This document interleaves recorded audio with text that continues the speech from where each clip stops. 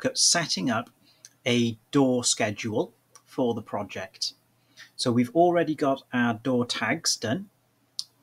Now we're going to go to the View tab, Schedules, and select Schedule. Then we find the doors off the list. There we go. And say OK for a door schedule. Now we can select what type of, or what fields and columns we want in our schedule. So what I'll do, I'll just pick a few of these and we press that button to send them across to our selected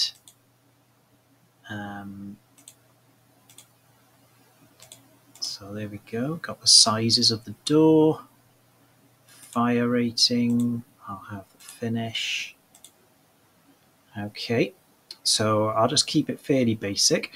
Now the cost I'll actually move down to the bottom and put that at the end so you can reorder which way the columns are. Now I also want another one which isn't on this available fields list by here. So I'm going to create a new parameter and call it glazing. Okay, and we've got a few options by here. So data type, I'm going to say text rather than length. And again, that's done the same then for the group. And I'm having it by instance so that I can select them individually for each door. Okay, and then say OK. And I'll move that one up a little bit by there.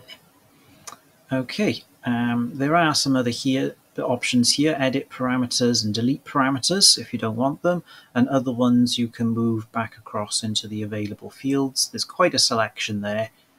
And oh, the mark as well, that is one I want. So I'll just put that there and move that one up to the top. So that is the one that links it back with the numbers of the doors or the windows, whichever you're doing, on the actual drawing. So you can see number 1 by there, and that would be the mark. So that's an important one to include. Okay, let's click OK on that.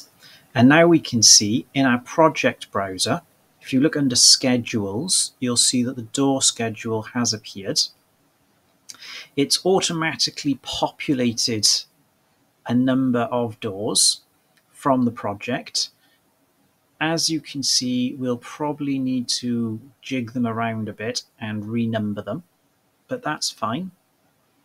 Okay, so we can do that, and we should be able to do that without any real problem. So see, I've clicked on the number 1 there and it's highlighted door number 1, so it can see exactly what type of one it is. Okay, we'll leave it by there on this video, and in the next video we'll have a look at how to edit some of these fields here. Okay, so thank you for watching and look forward to seeing you next time.